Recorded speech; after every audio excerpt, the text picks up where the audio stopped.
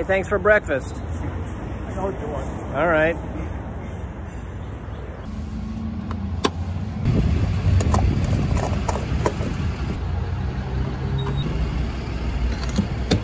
Hey guys, a bit of an adventure today. I am heading to Ohio to photograph a wedding tomorrow. Quick stop for some breakfast and hitting the road. I'm in Asheville right now, about to head up the canyon and up 75. So yeah, beautiful day for a drive. Looking forward to it. Let's do this. Now my wedding is taking place in a town called Xenia. It's just outside of Dayton. I think that's about an 8-hour drive from my house. I've already done an hour of it, so we're talking about 7 hours on the road starting now. But I want to tell a quick little story because it's kind of a follow-up to my last video where I was ranting about Shutterstock using metadata to initially look at your images and how they kick things out based on the metadata. So I was going through some images recently that I sent into Shutterstock, and I had this one image of this laptop keyboard that I thought, well, that's kind of graphic, and I thought it had a lot of sales potential. The ISO on it was 3200, and I knew Shutterstock is probably going to kick this thing out based solely off the ISO, because I'm pretty sure they're using the metadata to do the initial looking at those things. So I processed it in Lightroom, sent it out, and I never really paid any attention to this, but one of the options in Lightroom is to include or not include the metadata. So I selected to only use, I think, copyright or something. I took the metadata out. Well, lo and behold, Shutterstock accepted that image, and even better than that, I think the very next day it sold. Maybe I found a workaround for the metadata thing. Now, the other thing that's going to make this drive really cool is I'm going to be driving through the Smoky Mountains, up into Kentucky, on into Ohio in the middle of October when the leaves are changing.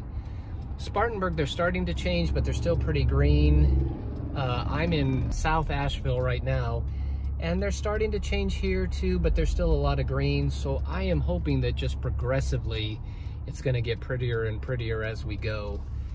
And so although I don't look forward to being in the car for 7 hours, I'm still looking forward to this drive, and it's going to be a photo weekend all across the board. So here we go, and I will do my best to document it as we go.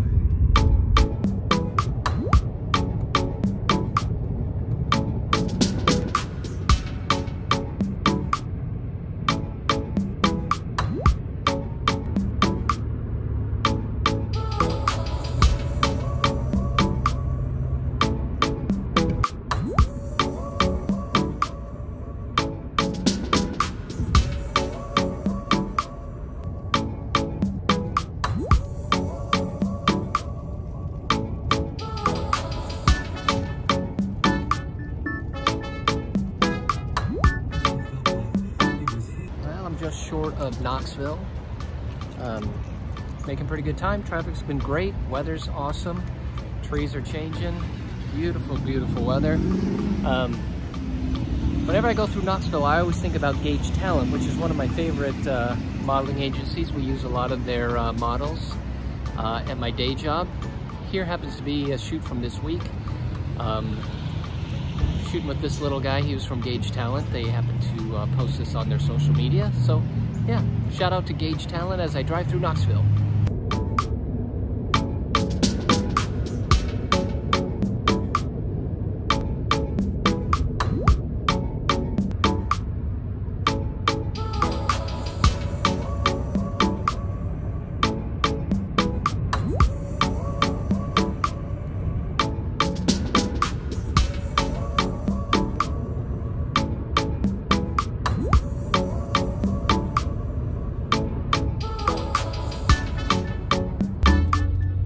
More cars have Ohio license plates than any other cars on this highway. I just don't think those people stay home.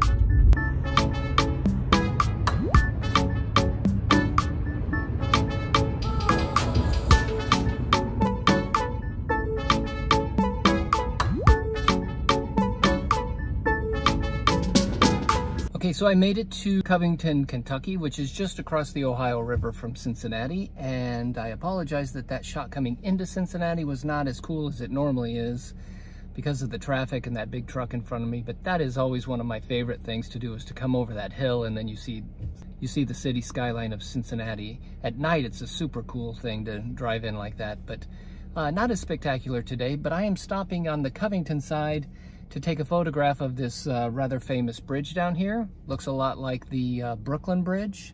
Same architect, I believe, built the Brooklyn Bridge, built this one. So I'm down here at the river. I'm gonna take a few photographs of that. Seems like something's going on. There's police all over the place. So hopefully that's no big deal, but I got a 2-hour parking spot. I'm gonna go take a few photos. I might take a video. I might try to take a video. We'll see.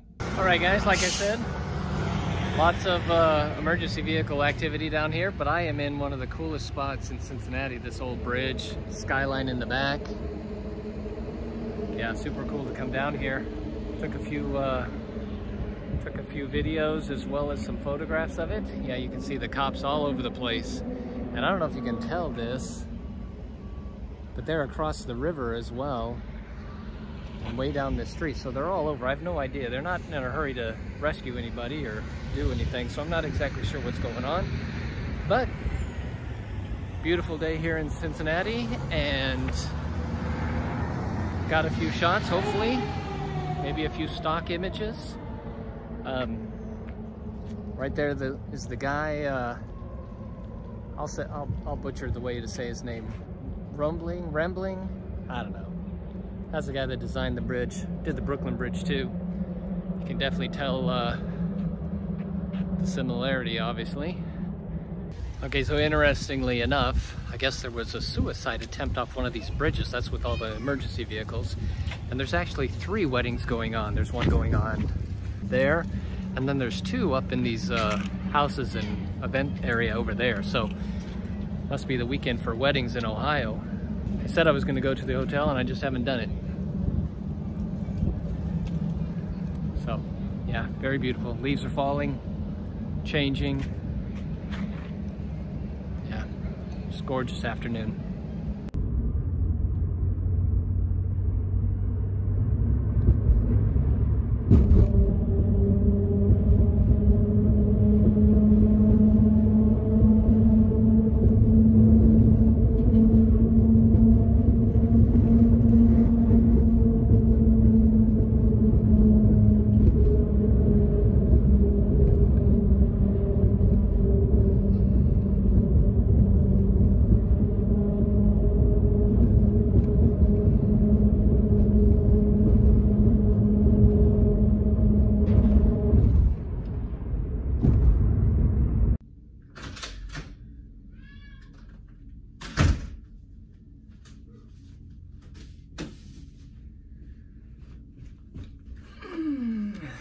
I made it. Have I told you guys I hate the masks? Hate the masks. But I made it. I'm in Fairborn, Ohio, which is just outside of Dayton, which is just outside of the town where we're going to do the wedding tomorrow. It is a beautiful day here in Ohio, but it's been a long day of driving, which was super smooth, but you know, it always wears you out a little bit to do that much driving. So I'm going to go get some dinner, and then I'm going to come and just relax. Now, when it comes to visiting Ohio, there's a restaurant that I always have to visit because it's just uniquely Ohio. Now, I have found that people either love this place or hate this place. There's usually not a gray area in this regard. So I happen to be one of the people that love it. I wish my family was here to enjoy it with me, but I'm going to do it anyway because I love it enough. And it's just, you can't get it anywhere else but Ohio, or, you know, neighboring Ohio. You can't get it in South Carolina. So I'm going, even if I have to go by myself.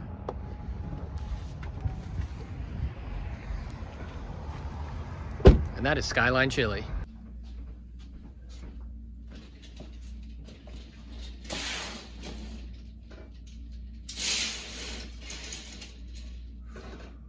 It's a beautiful morning in Ohio. Wedding this afternoon, and I have been up, got my lousy cup of hotel coffee, bagel. Now I am formatting cards, which, by the way, just a little side note, I always format my cards 3 times. erase all the images, then format it 3 times. I don't know, this is the routine that I've always done, and I don't think I've ever had a card go bad on me. So if it's not broke, don't fix it. I'm gonna continue to do that. That's just my routine. Charging all the batteries and getting ready. I gotta run down to the store because I need some more AA batteries for my flashes just in case. Always nice to have a few extras of those. Maybe pick up a couple other things and lay around for another hour or so before I have to head out to this wedding. But it is a gorgeous day and looking forward to some success with some wedding photography. Should be fun.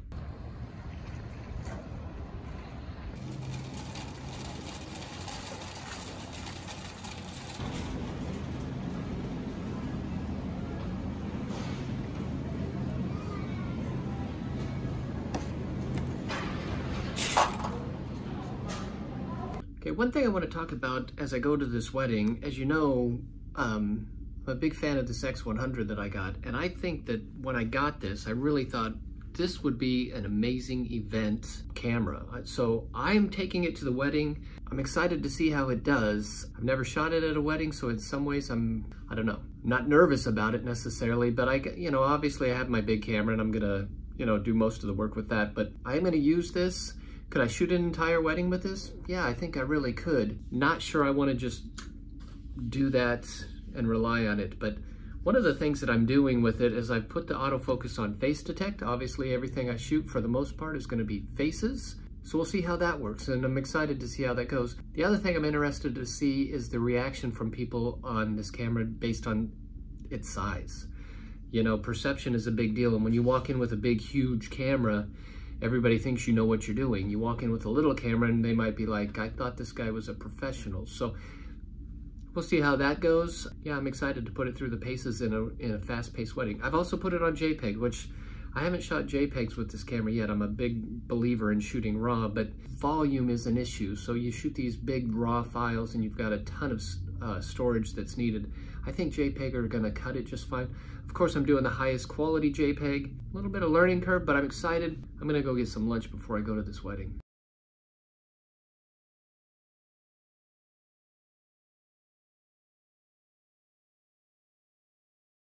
Well, good morning, guys.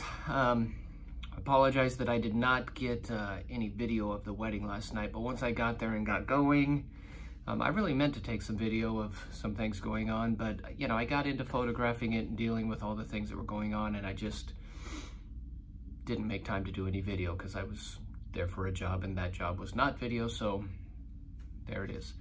Got my lousy cup of hotel coffee. Wedding last night was wonderful. It went really well. It was cold though, and we were outside the entire time, and there was a bit of a breeze, so my face feels like I'm a little windburnt. But just a little quick review, X100V for wedding photography. It was fabulous in some ways. I love the fact that it was as portable as it was, and I could in and out and click, click, click, and it did the thinking for me as far as a lot of exposures. 2 major things that I think you'd have to address as a wedding photographer with this camera. 23mm lens is not super wide. It's kind of that mid-range wide angle lens, and I found myself wishing I had a wider angle lens. My main camera that I shoot with, I have a 17mm on a full frame sensor, so I use that 17 quite often at a wedding. You get in a tight little spot where the girls are getting ready, or any number of things. So I was a little frustrated with the angle of view. I think I could get used to it, and you would just know you can't do those super wide shots. So I don't think that's a deal breaker necessarily as a wedding camera, but certainly something to think about. And then the other thing that bothered me is the battery died towards the end of the ceremony. So I didn't do any reception stuff with it. And the battery didn't actually die, just the red lights came on that it was about to be done. And I've only got the 1 battery at this point. So you would have to have multiple batteries for sure. Would I do weddings with this camera? Yes. I definitely would. If I started shooting a lot of weddings again, this would be part of that arsenal, I think. But you would have to combine it with something else to kind of fill some of those wide angle images, and you don't have the telephoto either if you want to zoom in and get things. But I didn't have a problem with that. Usually you can just get in closer. You can just zoom with your feet, so to speak. So that's my take on it as a wedding camera. I would love to be a second shooter sometime where I'm not as reliant on getting every single shot. I'm just support to a main photographer. And in that case, I would definitely just do this one. I would have no problem with that. but I would have multiple batteries. Exciting news today. I am packing up, getting out of here. I'm heading home today, but before I head home, I'm gonna go see an old friend who, I was thinking this morning, I was gonna describe him as a mentor. I don't know that mentor is the perfect word. Certainly this guy was inspirational at the beginning of my photo career. I'm off to see a guy named Clay White, and Clay was an instructor when I went to school. He taught commercial photography, a lot of commercial classes, and then he was still an instructor when I went back there to be an instructor myself. And at that time he was teaching more of the general ed classes and some of, I don't know what all he was teaching. He wasn't teaching photography as much, but he was still a very inspirational part of what I was doing there. I keep in touch with him via email. We talk sports all the time. But I'm gonna go see Clay, catch up with him for a little while. Hopefully he'll let me take his picture. Be neat to have a picture of Clay. And then we're gonna head out of here. But as you can see, it's kind of a overcast, gray, cloudy Ohio day. This is kind of typical sometimes. The weather's been beautiful up until now, and now it's just kind of dreary. All right, so I just left meeting with Clay. Super good to see him. And it started raining, but I got a photo of Clay. I apologize that I did not videotape that, but here's the photo of Clay. And Clay, I'm gonna take back what I said before, that mentor probably is a good description for Clay, because Clay was one of those people that is what I would consider to be glory and excellence in all he did. His photography was amazing. Did a lot of black and white work, pinhole cameras. I remember as a student, he would spend Friday nights after the school would close, he would go in there and make prints in the dark room, and he just very systematic in how he did it, and he did it right, and it just instilled a sense of excellence in my photography. So mentor probably is a decent word, and it was great to catch up with him, and so yeah, that was fantastic. Time well spent. So now I got to hit the road, get back home, get out of this rainy weather. Hopefully we get south of it and have some clear weather.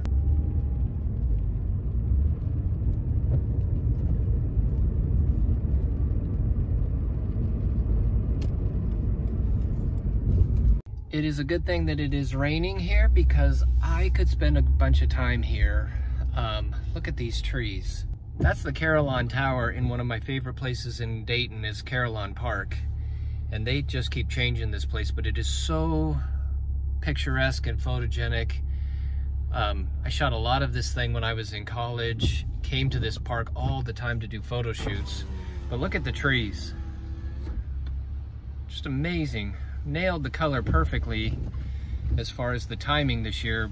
And if it wasn't raining and it was a beautiful day, I would probably have a hard time leaving, and I need to get home, and I've got like 7-8 hours of driving, so I guess it's a good thing that it's raining so that I'll get myself out of here. But God, photographer's paradise today if it wasn't for the weather. So let's go home. One more stop. Actually, one more Ohio stop, and then I'm out of here.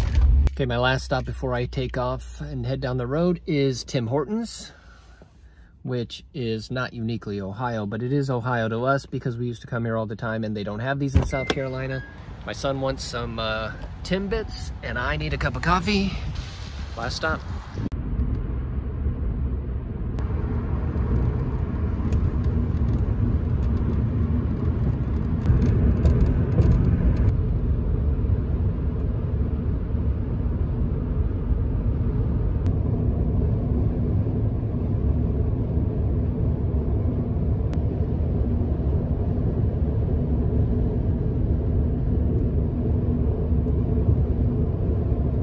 Good morning, guys. It is Monday. It's the next day. I made it home yesterday. Everything went very well. Long weekend though, a lot of driving and successful wedding for sure.